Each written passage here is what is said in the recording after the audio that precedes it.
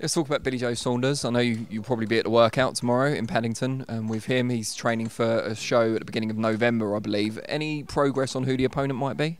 Not yet, but you know, it's same again. He's been in boxing a long time. He's got a date, but the most important thing is the date, not really the opponent. It's the date what you got to train towards, especially with Billy. And the weight. The weight, that's what I'm saying. You need the date, and he's been in camp for the last 5 weeks. He did it 4 weeks previous to that in Marbella with Tyson and Ben Davison. So you know, he's on track. He's making 12 stone. He's got to be decent opponents. He's got to be. So we're gonna get the announcement tomorrow. I think they've given him a list, and we're gonna probably have a talk through tonight and see who we think's suitable, and go that way. I'm not going to give you the list because I'm not supposed to.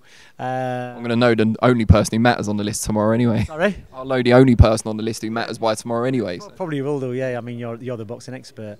But no, you said they're going to announce it tomorrow. Yeah, but I'm saying, but you'll like I say, you know, we'll see, won't we? But yeah, he's doing good, Billy. He's on track, and I think it's about 6 weeks on Saturday to go, and he's in a good place already, yeah.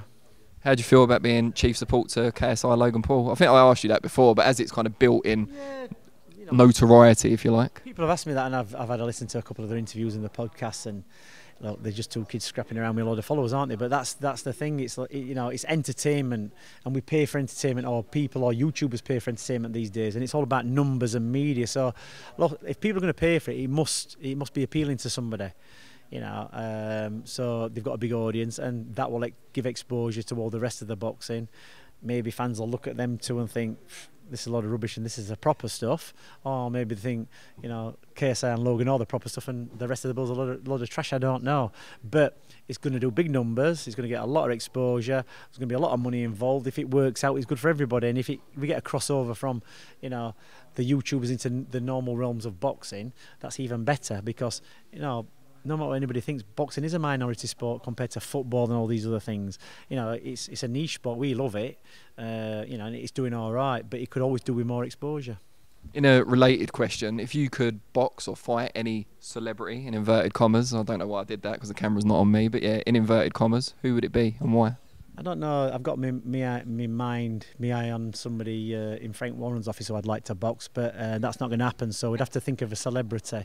I don't know. I think anybody who probably fancied it. It's always a challenge, isn't it? There's not many celebrities who can actually fight properly. And I used to box amateur anyway. It's not really a fair matchup, is it? So you know, we'll see. We might have to put that on your social media page and like as a poll, and see if who wants to challenge me. And I'll pick the smallest and the weakest person and give them a good beat down, I think. Sounds good to me. Frank Warren's office, you said. I mean, I wouldn't expect you to name who it is, but it's Andy Ayling, obviously, of course. So, anyway, moving on. Yeah, moving swiftly on.